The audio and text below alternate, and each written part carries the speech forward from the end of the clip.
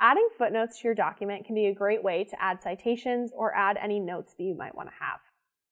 So if you want to add a footnote to your document, maybe you need to cite some data you have. So let's say I want to cite this. First, you want to make sure that you have your cursor in the space where you want your footnote. Then you go to Insert and click Footnote. You can also use the keyboard shortcut that it gives you, which is Control-Alt-F. So if I click that, it will add the footnote. And as you can see, it shows a number 2 up here, as well as a number 2 down here, and it shows that that's just the second footnote in this whole document. So if I, let's say I know that I need to add a citation, but I don't know exactly what my citation should look like yet, I can just go ahead and leave that blank and move on. It won't delete it or anything. If you'd like to delete a citation, you can't delete it from here. So if I hit backspace, it's not ever going to delete the citation. I have to go to the main body of my text and go to where it is in the text. So if I hit backspace, it now has deleted that citation, and you can see that there's only one. As you can see here, I have one citation already, and if I want to add one in front of it, maybe I want to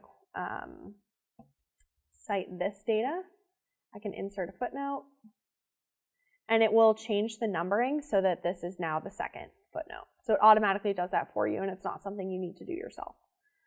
I can also just hit undo, and it'll take away that citation. Now, with this one, let's say I want to move this sentence to a different part of my document. So if I copy this, make sure that you copy the footnote as well.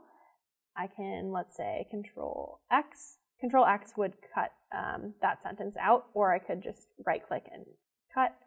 Let's just add it right here. If I hit, first I want it to be normal text, and then Control V, which is paste, then that moves that citation right here. So it moves the citation as well. If I undo that a couple times.